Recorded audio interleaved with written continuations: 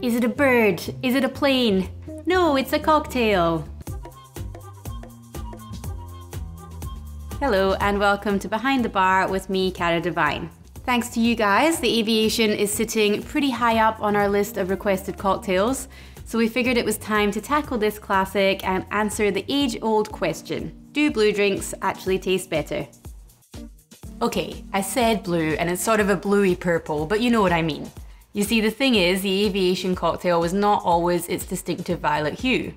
It's often dubbed a forgotten classic, but the Aviation was included in Harry Craddock's Savoy cocktail book, which was still glanced at occasionally, even in the deepest dark days of bartending. The version included there is a simple combination of gin, lemon and maraschino liqueur.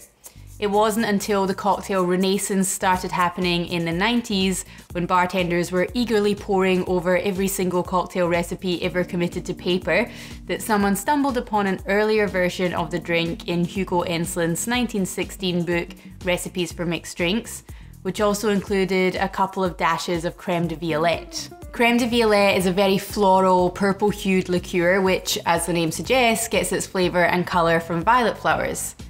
Honestly, it's a little odd and tricky to use, as anyone like me who grew up eating Parma violets can probably imagine. I'm still not even entirely sure if I actually liked them or not. And so it was never very widely distributed, which is probably why Craddock didn't bother including it in his recipe. The maraschino provides plenty of floral notes in itself. But there's nothing bartenders love more than hunting down or recreating an elusive ingredient, and so Enslin's Aviation became the new cool kid on the block for a while. It also gave the name a bit of context when you saw the bluey purple tint looking very reminiscent of the evening sky. Because of crème de violette's overpoweringly floral notes though, the drink can easily come out a little bit soapy, and both the violette and the maraschino are actually quite drying despite being liqueurs, so combined with dry gin and lemon juice, it can actually make it a very hard cocktail to balance. A lot of people now argue that the violette-less version is the way to go, so let's settle it once and for all. Usually I'm all for having the supporting ingredients highlight the notes in the spirit, but actually I don't love using a really floral gin in this one because it's just a bit too much altogether. So I go for a really classic London dry, whatever solid one you have to hand. My house pours Tanqueray, but something like Beefeater or Plymouth would also work. Or if you are using something on the more crafty side of things, then err to the more savoury and vegetal. Maraschino is a clear cherry liqueur made from marasca cherries. Don't worry, we're not using the radioactive juice that comes with maraschino cherries. It's actually a fairly dry liqueur and there's almost some bitter notes from the cherry pits. It's a bit of a secret weapon because of this, because that cherry flavour goes well with a lot of spirits, a little goes a long way to round out a cocktail, and it's not so sweet that it will kind of unbalance a drink that you want to be on the drier side. Luxardo is the go-to here, but if you don't have that, then just make sure you're using a high quality one which doesn't taste synthetic.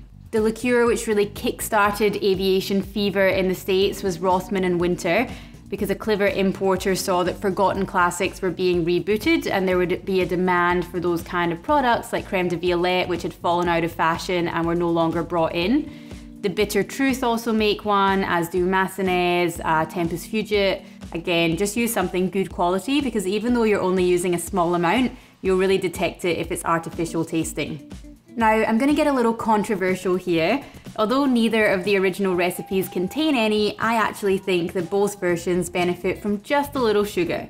I'm literally talking like 5 mils. It just rounds out the drink and brings all the flavours together. Without it, you have dry gin, sour lemon, and liqueurs which, while they have some sweetness, also have a fairly dry finish, and floral notes which can tip into almost a kind of soapy bitterness. So all of this to me can lead to a fairly thin and unbalanced cocktail without just a little splash of sugar to help it all along. Before we get to making and comparing our aviation variations, it's time to thank all of the Patreon patrons who have joined us in the last couple of months. Especially Tim, Joey, Adam, Doug, Dawn, Manuel, Stephen, Michelle and Holly. Your support means so much. If you want to help keep this channel going or want bonus content, then head over to patreon.com/withcaradevine or just click the link in the description for all of the details. You know the history, you know what's in them. Let's get to making and see how they taste.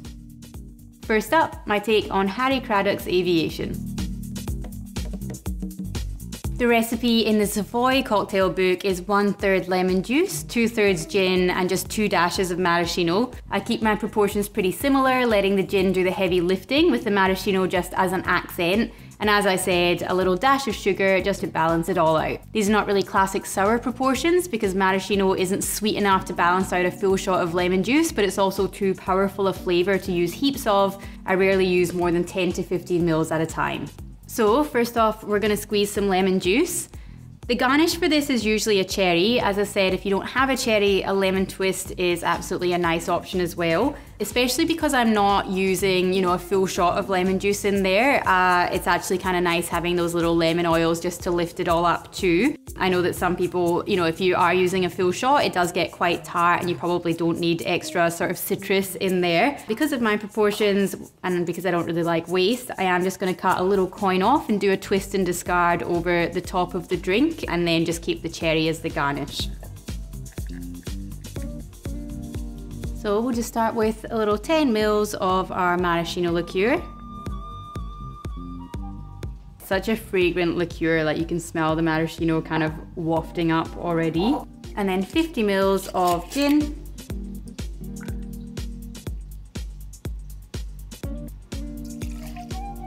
Five mils of sugar syrup. My bar spoon happens to be 5 mils. A lot of them are, but obviously just double check, and that just makes it nice and easy to measure those smaller amounts.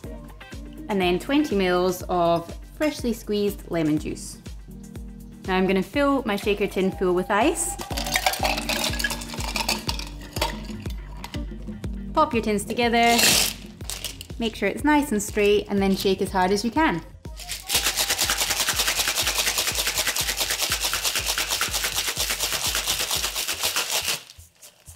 Once your tins are frosty, just pop them open.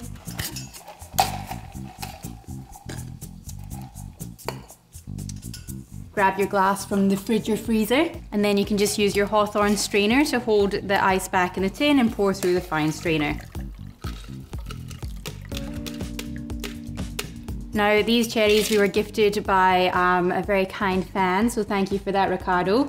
What I have done is just rinse them, so took them out of the syrup and actually popped them on a julep strainer, or you could do it through a fine strainer and just give them a little wash under the tap, because you don't actually really want, unlike in kind of, I guess, boozier sort of, something like a Manhattan or whatever, you actually don't mind having a little bit of that cherry juice. This is so bright and fresh and zesty, you don't really want any of the syrup to kind of ruin your last mouthful. So, pop that on here. And straighten. I say that, it's sticking. And then final little touch, which is obviously, completely optional, is just to do a light spritz over the top, just to kind of lift it all up even more. I would do it from quite far away and not bother rimming the glass or anything. You don't want the lemon to be overpowering, but it's always nice to have a little aroma kind of as you're bringing the drink up to your face. And there we have my version of Harry Craddock's Aviation cocktail. Next, let's take a look at Hugo Enslin's version. The 1916 recipe is the exact same as Craddock's, but with an additional 2 dashes of crème de violette, which does tend to suggest that the later recipe was based on this one rather than it just being a coincidental name, which does sometimes happen in the cocktail annals. I don't do equal parts, just half the amount of crème de violette to maraschino, but some people really love the flavour, so feel free to go equal parts if that's you. It also means that my drink is more of a kind of grey, purple, blue tinted rather than full on brightly coloured, but I'm happy to go subtle on this one for the flavour. So we're going to start with 10 mils of our maraschino, 50 mils of London dry gin,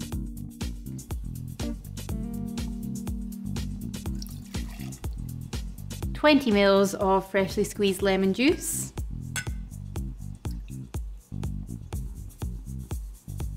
and then 5 mils each of the violette and the sugar syrup. My bar spoon is 5 mils, so that's a pretty handy little measure. So as I said, the sugar in here is really more like, you know, when you use a little bit of salt in cooking, you don't want it to actually taste salty. This much doesn't make it actually sweet. It just kind of balances everything and makes sure that, you know, it's just the actual flavor that you're looking for. Because if you tried to up either the maraschino or the violette to get that little bit more sweetness, it would be kind of too much of either of those flavors because they're both quite powerful. So yeah, as I said, probably opening myself up to a bit of controversy here, but I reckon that it definitely does the job. Then we're gonna fill our shaker tin up with ice, pop the tins together, get them nicely lined up, and shake as hard as you can.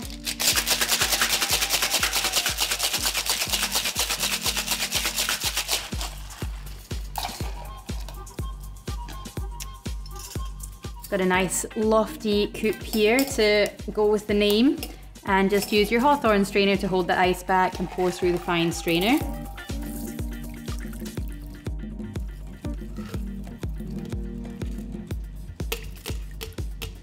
Now, as I said, the lemon twist is absolutely optional, kind of lighten and brighten everything. And then I've just rinsed off this cherry, a nice fresh zingy one from start to finish, and that can just pop in. And there we have my version of Harry Enslin's Blue Aviation. So now you know how to make both versions of the Aviation, I suppose it's time to compare them. I feel like, I guess I was going to start with Craddock's, but I guess this is the earlier one, so I should probably do that first.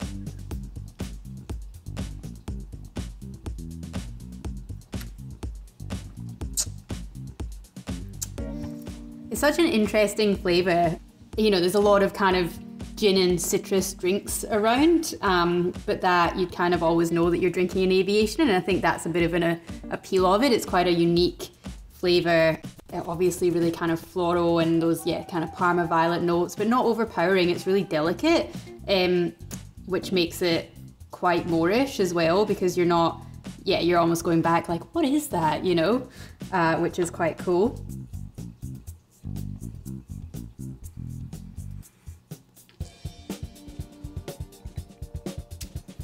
And again, the maraschino doesn't come through as like a, you know, a kind of sweet cherry flavor. It's just this little kind of interesting, quite dry but fruity kind of back note to it, which does just make it a really nicely balanced cocktail. Obviously, I know that I like this, but I do just think that that little bit of sugar just gives it a bit more kind of body and weight, and stops it being too just kind of sour and citrusy. So I think that's actually a really nice balance. And then for the later version, I mean, it's still a really pretty color, even if it's not blue. It's that kind of, it's almost it's how the skies look in Scotland a lot of the time, actually, a sort of greyish, greyish color that you're just not sure what's gonna happen.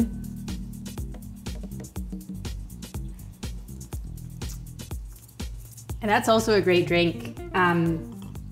Again, just the maraschino gives a little bit more interest compared to, you know, your more kind of just classic citrusy gin drinks. As much as it's fresh, it's quite kind of perfumed and has those nice fruity and sort of almost a little bit herbaceous, which I'm not sure if that's just, you know, the gin and the maraschino kind of playing together, because there's obviously not anything particularly herbal in there. But yeah, also quite an intriguing drink. But I do have to say, I think the blue wins in terms of just having that little je ne sais quoi. It's just really different from anything else that you've ever tried before, and it looks really cool. So there we go. In my opinion, blue drinks do taste better.